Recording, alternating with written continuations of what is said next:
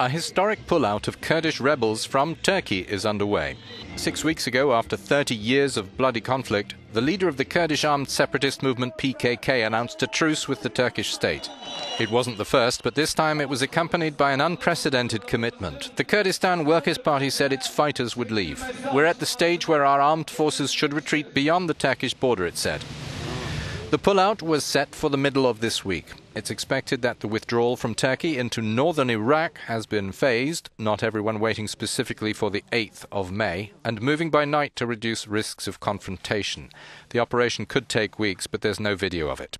Around 2,000 PKK rebels are thought to have been deployed within Turkey's border in the area, and they'll join some 3,000 others in Iraq's Qandil mountains, heart of the autonomous region of Kurdistan, which also extends into Turkey, Syria and Iran.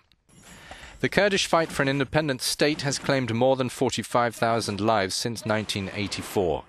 In 1995, the Turkish army engaged more than 30,000 troops, including inside Iraq, to try to break the rebellion.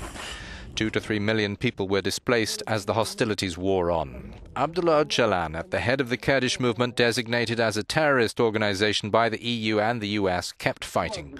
In spite of the withdrawal, the PKK says it will not lay down its arms. The Turks captured Öcalan in 1999, tried him and sentenced him to death, this being commuted to life in prison in 2002. He remains leader behind bars. He's been in secretive peace talks with the Ankara authorities for months.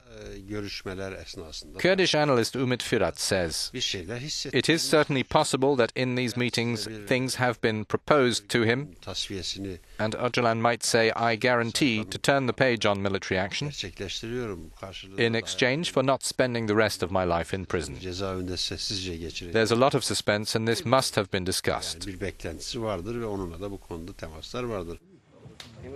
Some Turkish analysts also feel that the political will is stronger than ever, and that with stability will come peace and economic development, better education and infrastructure for the Kurds.